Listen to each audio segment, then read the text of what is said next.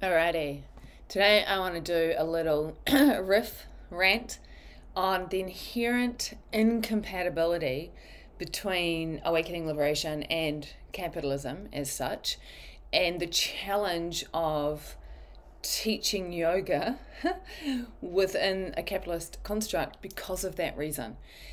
So, to give you a concrete example, I am teaching tantric yoga right now at a local studio. And recently, I had a student who was doing my class for the first time, and they're like, "What's tantric yoga?"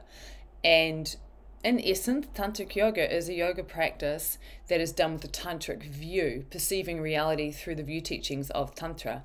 And it's tantric yoga is also another way to look at it is when we entrain three or more different elements. So we'll be simultaneously working with the physical body, with the breath, and also particularly with awareness and or mantra, mudra, visualization. There's at least three elements, right? Which gives the mind some scaffolding and allows us to step out of the individual sense of self. Or tantric yoga is working with the energetic body primarily, not so concerned with the physical body, although of course the physical body is impacted by the practice. Anyway, I'm like, just do the class and you'll get a sense, recognizing that how I offer and teach tantric yoga will be different from how other tantric teachers do that as well. And at the end of the class, I was kind of like, "Hey, how was it?" And the student was like, what the student said was, in essence, "I come to yoga to distract myself from unpleasant negative thoughts. And I found with your class, it brought me into more contact with what was already there within me." And I was like, wow. It was such an incredible insight. I was so grateful to the student for sharing that, because that person probably won't come back to my class simply because they're using yoga as a distraction technique, right? They're using yoga to feel good. And that's often what happens when people come onto the spiritual path, is the way they're relating to the path is the way they're relating to all of life, which is about seeking comfort and avoiding pain. However, if you're actually on the path, the whole point of the path is to start to liberate from suffering. And what will liberate you from suffering is when you surrender to meeting and embracing whatever is there, all of the things, right? And when that begins to happen, so-called negative thoughts don't feel bad anymore. They're just what's arising. It's not really a big deal. And so this is why, if we're working within a capitalist model as such, the popular classes that bring in the people and therefore bring in the money are sometimes the classes that continue to prop up students' attachments or students' aversions. They cater to students. And the whole thing about the path is it's not about catering to students. It's about challenging students, yes, supporting students, giving them teachings, giving them practices. And a lot of it is challenging students, because when people are stuck in their conditioning and they're stuck in their, the lens or the filter that is generating suffering, they need to be challenged in order to start to wake up and see through. And this is something I've been aware of as a teacher for a long, long time. Like, I first began teaching in a gym in 2006, and then I began teaching in a studio around 2007. Started doing training in, I think, early 2009. And when I started to teach my own community classes, I taught via koha, right? Koha is a Māori word from Aotearoa, New Zealand, which means gift. So I was gifting the classes to the community, and in return, right? So koha is a reciprocal arrangement of generosity. So I gift out of generosity these teachings and classes, and then students would gift out of generosity back to me. And so that was how I ran the first classes I ever ran. And ever since then, I have been playing with koha, as we say in Aotearoa, or Dāna is another word, right? So Dāna is a Buddhist word, or comes from the Buddhist tradition.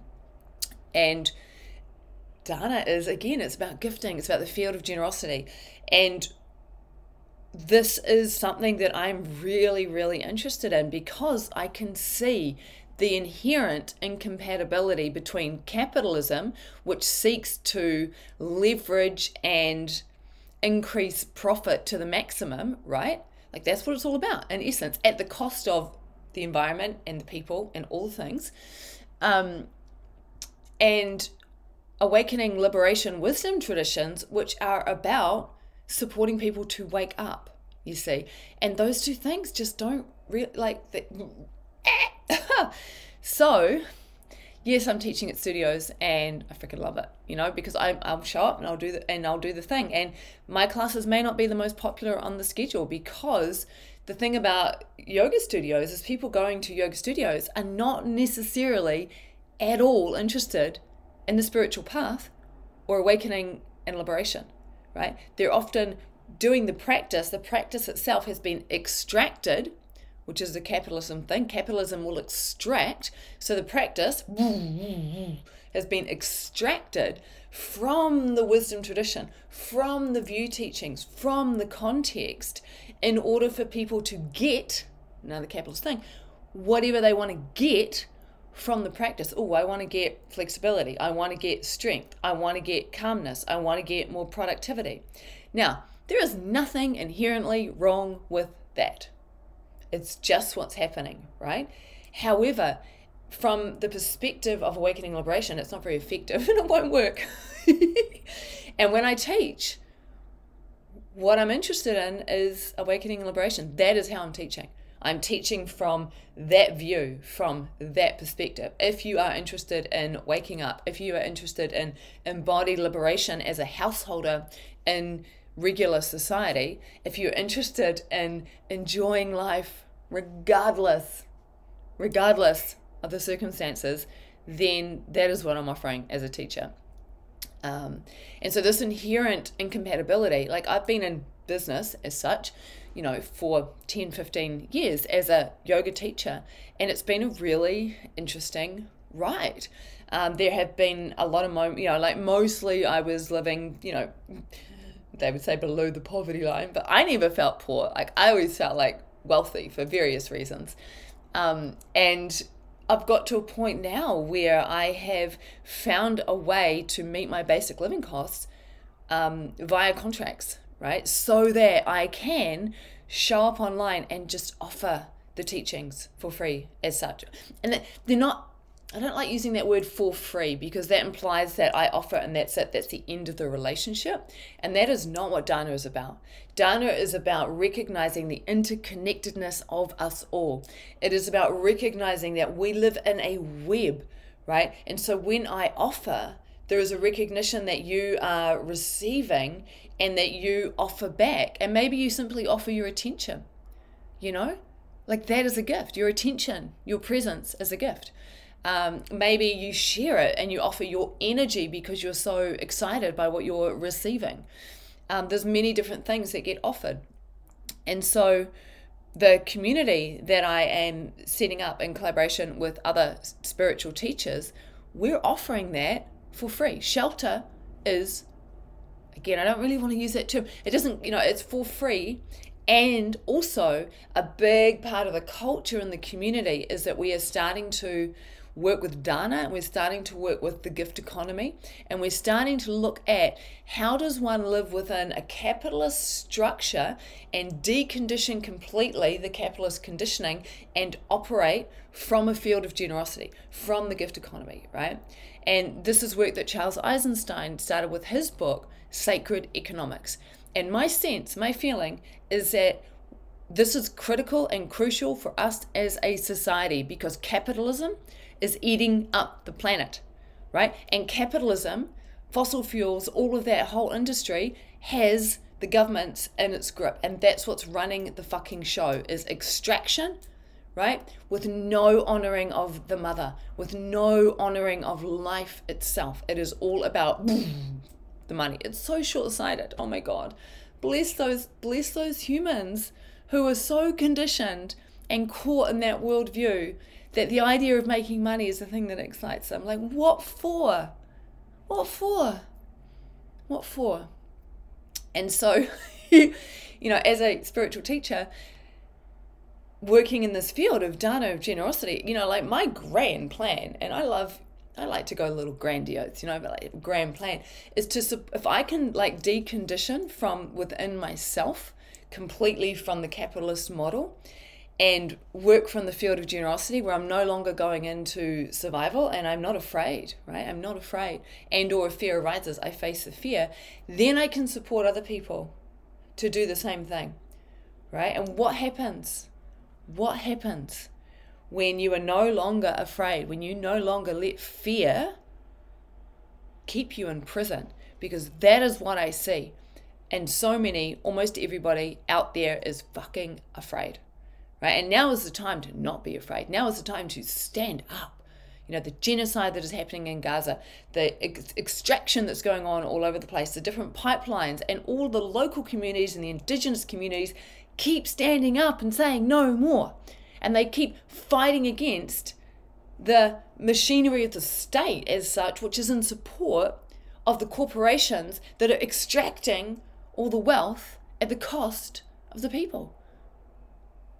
And when I look at this, I see that we have the power. We have the power when we know how to work with our inner being to decondition and to use our practice, to use awakening and liberation for the collective, recognizing that we are waking up together, right? It is not an individual pursuit anymore. There really isn't any such thing as such as an individual.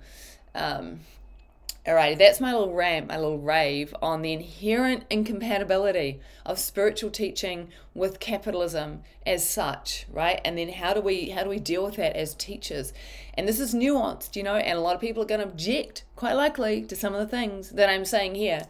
But fuck objections. You know how I like to roll? What's my desire? What do I want to live into? What do I want to experience? And then I head in that direction and I deal with every obstacle as it arises and I find my way through and over and under and around. That is what I did coming out of a psych ward 20 years ago, right? In terms of starting to work with healing and recoveries from apparent psychosis. And that is what I'm doing now when I look at all of this. And if you're curious and you want to join me and the community, come into Shelter. We're on School. You can see the link on YouTube there. And maybe start to ponder, how conditioned are you by capitalism? How conditioned are you by capitalism? And the thoughts arising right now, the objections coming up right now, is that arising from conditioning? Is it?